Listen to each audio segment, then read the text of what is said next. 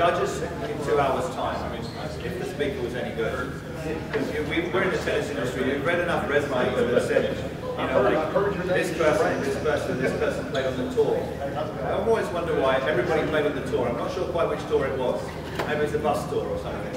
But let's judge today based on what we get out at the end of it. As my ex-wife, very nice lady, once said when I was given a big award, that doesn't mean you don't get to clean the bathroom this afternoon. So we like to stay in the real world as much as we possibly can, and those things don't really mean too much. So first of all, thanks to Bo and his team for all of their efforts in getting me here and the support from the PTA. This is my first time in Mississippi, would you believe that? It is state number 32 for me, so I've done more than most Americans have. Tomorrow I'm going to Alabama, so you have to, I have to apologise in advance. The fact that I'm going from Mississippi to Alabama, I understand. I do get football a little bit. Yeah. But great to be here. Apologies I'm only here for a day. But the way I like to do things, as you can see, with coffee in hand, is fairly relaxed, open kind of format. The thing that we all have in common is we all are involved in running, managing tennis programs. But beyond that, we all have different environments, whether it be country clubs or traditional clubs or parks and recs or commercial facilities. So the other thing I always say is I never know when I'm going to say anything intelligent. There is no big handout for this. There are about 60 slides which we will willingly share with you all at the end.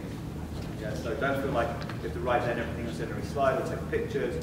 But occasionally we get the banana from above, you know, the piece of information that suddenly means something to you. And you know, that's the thing that you write down on the back of a piece of paper somewhere. There's way too much information for you to implement it all. And I always say, this is not coach education, this is just coach information.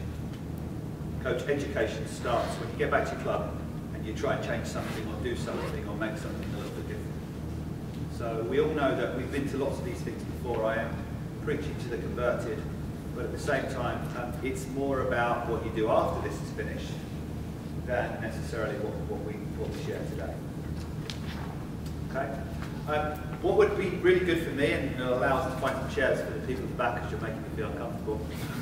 What would be really good for me is if you just sat on your table to start with and said, okay, we're going to talk about programming today, especially for kids. You know, in other words, what you provide for the kids at your facility within your program. What are the things that and I'm not necessarily going to ask for feedback, but I want you to frame it on your table. What are the things that you feel that you do particularly well, that you're successful at, and what are still the challenges within your program? Just so that you know, kind of, because it's 2 hours, so we're going to stop this every once in a while and go, okay, let's discuss this around our table and see where we're at. So let's just start with that approach. Just introduce yourself if you don't know everybody. Okay, what's good, and you know, what are the aces and what are the double faults or the 5-1 down in the tie breaks? Yeah, just for a couple of minutes. All right, and then we'll let you guys grab a chair. All right, okay. Thanks.